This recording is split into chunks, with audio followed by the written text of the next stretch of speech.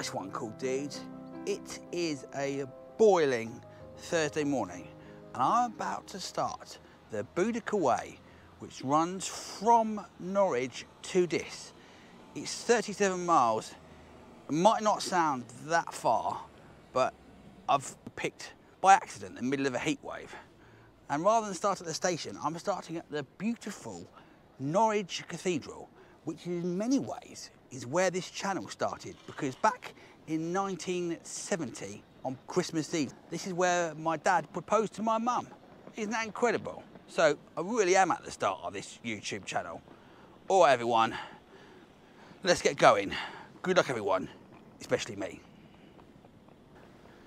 Ugh, no wonder people have been looking at me weird. My hat's totally misshapen. This whole bit at the start of the walk, it's a very beautiful, quiet place that feels like you've gone back about 100 years.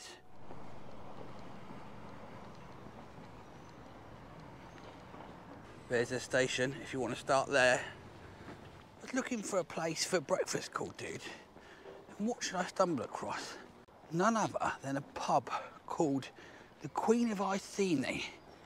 It was Wetherspoons, but still, named after Boudicca herself on the Boudicca way. The perfect place for breakfast. Possibly, I mean, it was Wetherspoons breakfast, so an average place for breakfast.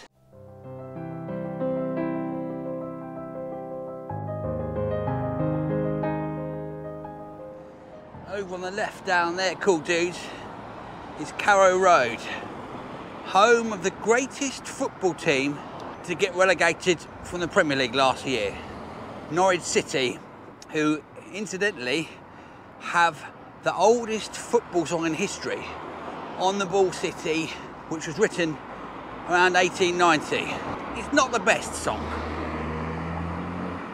You decide for yourself.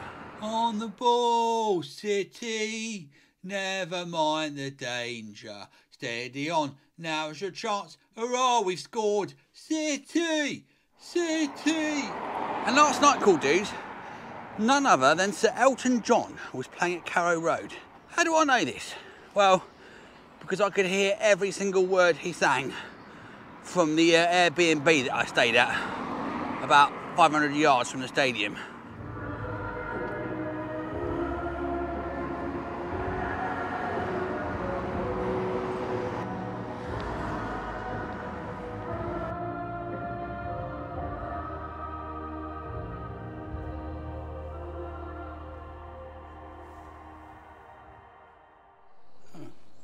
The White House.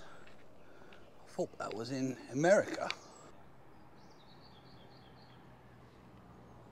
I'm walking through a place called Trowes now, and to do this route I'm using Outdoor Active, which is an app I use, and to keep an eye out for weird names I must remember to switch between the Outdoor Active map and the Ordnance Survey map. You can just choose which one you want to see. In fact, there's a selection of loads of different ones.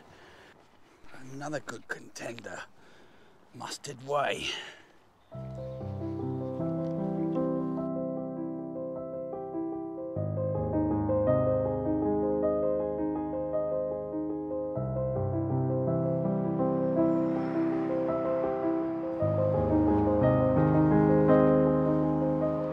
Astute cool dudes may have noticed that all the signs read Boudicca with 2 C's, but sometimes when you look up on the internet it's with 1 C, and an historian found out that it was a spelling mistake with 2 C's. It's supposed to be 1 C. Anyway, I've chosen 2 C's for this because I just think aesthetically it looks nicer. So it's up to you really, isn't it, I suppose. Can anyone tell me what this is? I don't know why it says Napa or whatever they mean to do with it, but there's all stones and feathers and bits of glass and crockery stuck in here. I would like to know, please write below.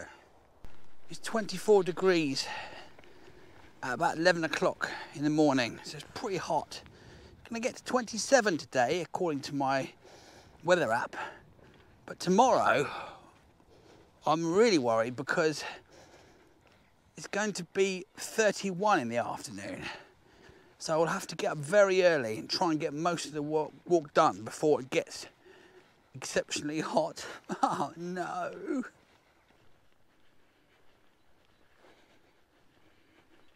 This is what someone suggested to keep cool, is to pour water on this and put it inside the hat.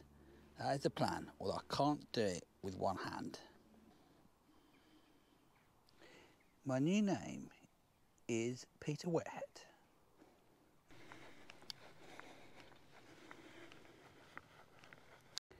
Interesting. A bee orchid, which is an orchid that mimics the scent of the female bee.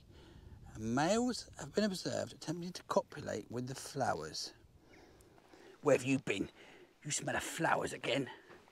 No, I was just down the hive with the lads.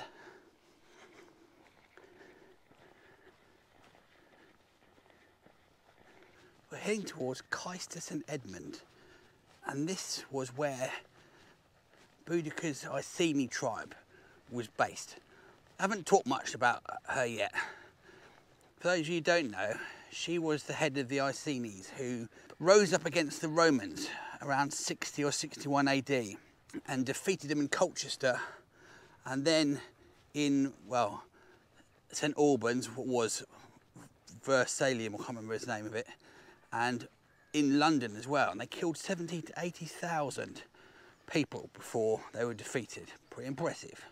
And this is an old Anglo-Saxon cemetery site, and it was excavated between 1930 and 1938, their sign says.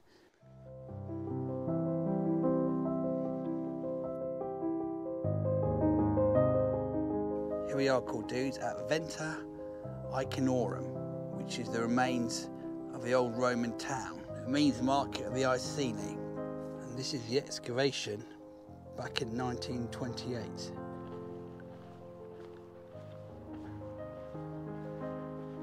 That is it today, cool dudes. And back in the 4th century, that would have been your view.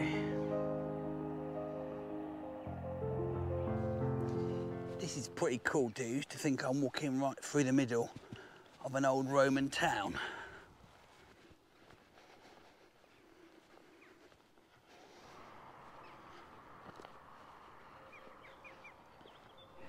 Just in case you need any more history, this church is where the fictional character of Alan Partridge is said to have got married.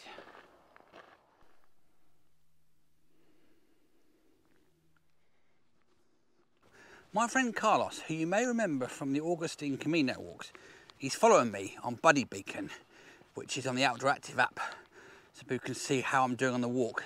And he says there's a place just over there called Broken Back Plantation, and that probably gets in the top 3 names, along with Mustard Way, and I really like Trowels as well. I'm not sure what order yet.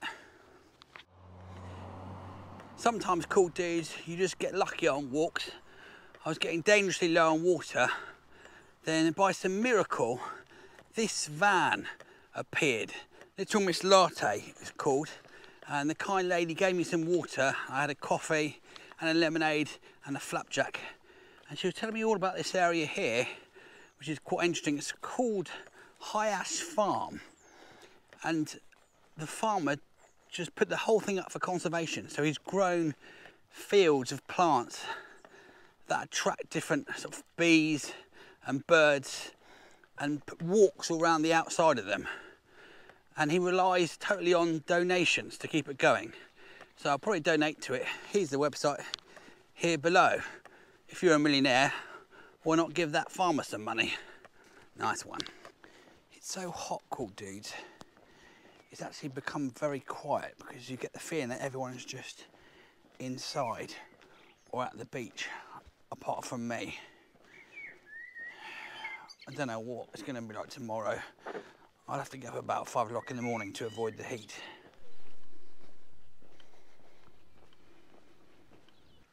According to an information board at the old Roman village, they found loads of gourds which they used to drink alcohol out of.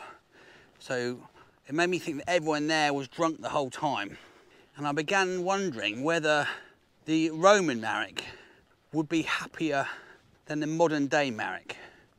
Anyway, the question of the day, cool dudes, is what period of history would you like to have lived in and why? Please put your answers below. I'm still trying to work out mine. I quite like the modern day, although I think that in about 10 years' time, we're going to get destroyed by super intelligent robots. So that's my second question. How do you think the world is going to end? Please put your answers to that below as well. Hopefully, none of them will come true. Nice one. Oh, I wish that P&B were the other way around. Boring land. Uh-oh. Shetland pony. What do you want? We're not getting any strawberry laces. Get lost. La la la, la la la la la. Oi, non-sunglasses Marek, yeah? I was listening to your accent and I think I've worked out where you're from. Alright, whereabouts? Boring land. Oh. The Globe. Let's hope they're serving food. These are my favourite types of names for houses. When people decide to make the name of the house out of their first two names. Cathbri, Cathtifer and Bryony. I think Cathbri is now the #1 name of the walk. Slightly worryingly, the route I downloaded on my phone from someone's website doesn't match the route that is marked out by the arrows. But I am trusting the website route because I'm going off in a minute to go towards Mulbarton. And that'll be the end of day one. I know, it's been a non-stop roller coaster of excitement.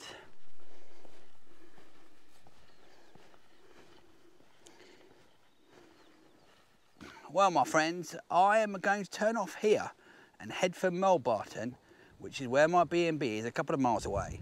Today's walk was a total of 12.9 miles, 8 hours and 42 minutes. I stopped off quite a lot, all right? So don't have a go at me about average speed. There's a church over there, and that's where I'll be starting my walk from tomorrow on the hottest day of the world ever recorded in history of humanity, on the world ever, of the history of all time. I hope I survive. I hope you enjoyed that walk today. If you did, why not join the club? You can join via the website and get this excellent membership pack, and you'll be entered in a prize draw. Also, you can join on YouTube, and that way you get to use these emojis and you get to see videos that only YouTube members can watch. Or you can join both ways. Thank you very much to everyone who's joined. That's about it. Thanks for watching. Prize draw coming up next. Oh yeah, one more thing. Stay cool. All right, see you later.